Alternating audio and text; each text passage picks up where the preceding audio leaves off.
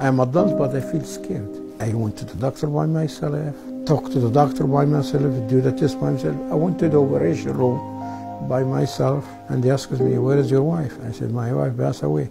Where is your son? My son, he's handicapped, he can do nothing.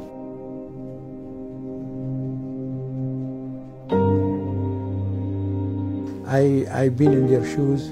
I felt the same what they felt when I was in the hospital by myself and facing everything by myself.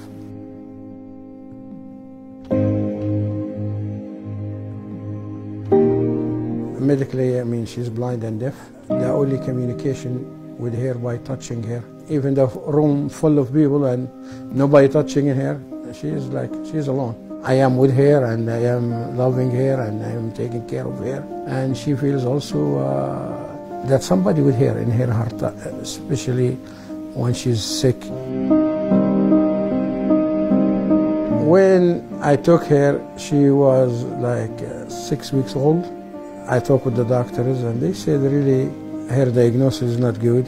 You are lucky if she lives few weeks, few months. But now look, she just celebrated her 8th birthday.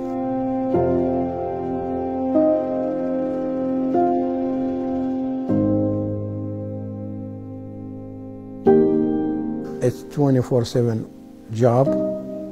There is no day off. The reason keep me going, I never feel any kid I take as a foster kid. I don't treat them as I always treat them like my biological kids.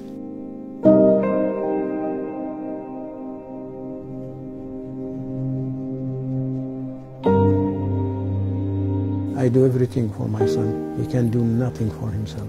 So it's like I have 2 kids. Plus I'm working as a mom and a dad. I do what I need to do at the house as a mom, and I go outside and do stuff as a dad, and it's very hard, you know.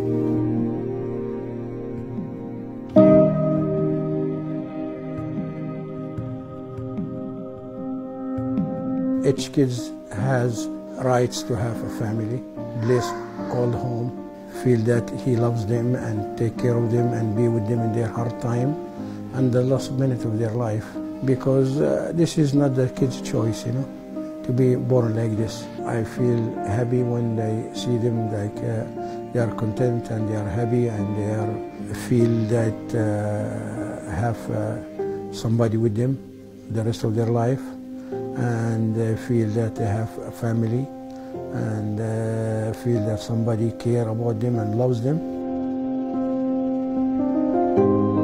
You start your life with the soul in your body, and you end, the soul leave your body. So death is part of our life.